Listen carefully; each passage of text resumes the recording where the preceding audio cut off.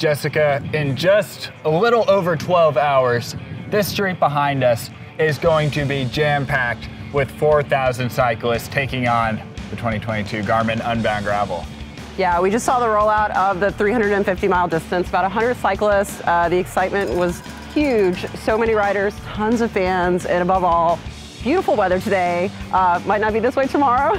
Yesterday, that was the talk of the town. It has been looking like race day. We're going to have rain in Kansas. Bad news for gravel racing, and it has been hot as heck today, so those roads are drying out. I do think that there is going to be a bit of mud on road. You know, we've previewed it, YY Road. That is probably still going to be saturated from the earlier rains this week, but I think that otherwise we're going to have a mostly clean race. That said, riders have been talking about having some plan A's and plan B's should the weather change during the race. Yeah, absolutely. And keep in mind that they'd made, Unbound organization has made some course adjustments to the 200 as well as the 350. And so most of the large water crossings are being eliminated from the course, which is great.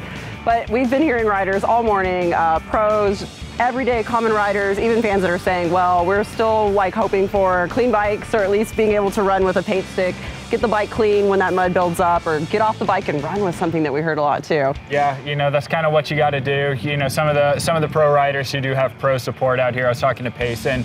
He has wheels with different tire widths. He has an array of options to choose from both at the start and at the checkpoints. So that is, you know, at the far end of the elite spectrum of the 200-mile race where you are very well taken care of and you have a lot of equipment options and people who are going to take care of your stuff. But that is ultimately not really what the bulk of Unbound Gravel is, because people are out here in the thousands, racing anywhere from 25 to 350 miles, and a lot of them are just trying to get through the day. This is an event that draws so many people in because there's a distance, there's a challenge for everybody. And you know, I am so inspired by the 350-mile people out there. I think I've decided, I'm saying this on air, so I might have to go through it. I know, I might have to do that one day. Well, hey, another thing too, though, a shout out to all of our non-binary participants that we're going to have this year. I talked to Abby Robbins this morning, and I heard that there are 17 participants amongst the 50, the 100, 200, and I believe even a 350 that identify as non-binary. So there's actually going to be a race for a top 3 podium in the non-binary 200-mile distance tomorrow. So that's pretty exciting to hear about. Yeah, and in the years I've been coming here, you can just see the community growing on all, you know, corners of the cycling world here at Unbound. It's special to see a lot of people from a lot of different walks of life here taking on the Flint Hills. Let's talk about the 200-mile race though, Jessica, because that is what we are here with FloBikes, broadcasting, bringing to you live and on demand tomorrow.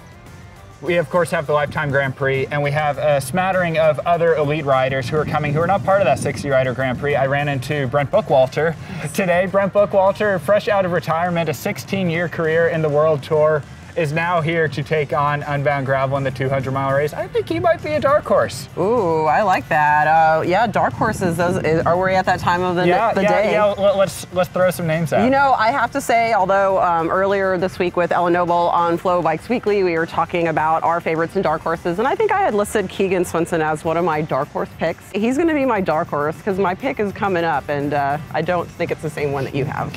I'm thinking Pete Stednut. He has been third at this race. He's been second at this race. He is really taking this seriously. He was out, you know, previewing all, you know, nooks and crannies of this course this week. Stednut's fired up. He wants to win at Unbound. All right, so we've talked about our dark horses that are favorites for the men's side, but let's get into the women's side because I have a couple of picks that hopefully aren't the same as yours. Let's start with our dark horse for the women. Emily Newsome, actually, for the women. She has everything that it's going to take, and I think that as the conditions are becoming a little bit more favorable for the, you know, pure road riders, which Emily Newsome is definitely coming from the road racing background, that's only going to help her. If it is a, by and large, fast, dry race, she's a powerhouse. She's going to be really good. Heidi Franz is here. Current Pro World Tour rider, is currently riding with Instafun, used to ride with Raleigh Racing. She's here to take on the 200. Was asking for a little bit of advice from me earlier when I interviewed her, and I was like, get up front. I was like, you're gonna treat this like a road race. You understand how to race elbows out and be a little aggressive and get that early positioning. So I'm gonna throw her in as a dark horse. I think that Heidi Francis is an excellent pick. She did just win Redlands class. She won Redlands. She's a former cyclocross racer. She knows how to handle these conditions. Heidi Francis could really upset it. Keep in mind, Heidi is not in the Lifetime Grand Prix, so she could throw a wrench in everything tomorrow. I love that pick. You know, for favorites though, mine is part of the Lifetime Grand Prix, and that is going to be Casey Armstrong. No other than, after talking to her at Sea Otter, so much excitement, similar take as Pete Stetina.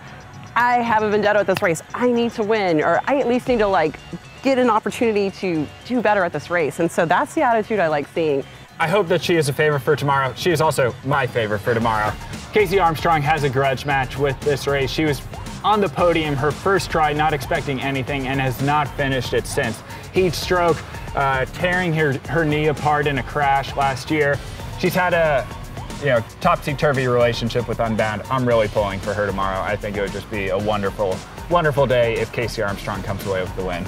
Yeah, it's going to be a great time. We look forward to seeing everyone on FloBikes tomorrow. Kickoff for the 200 is at 6 a.m. Central Time. We go live at noon, and I guess we'll see you there, right? We'll see you there.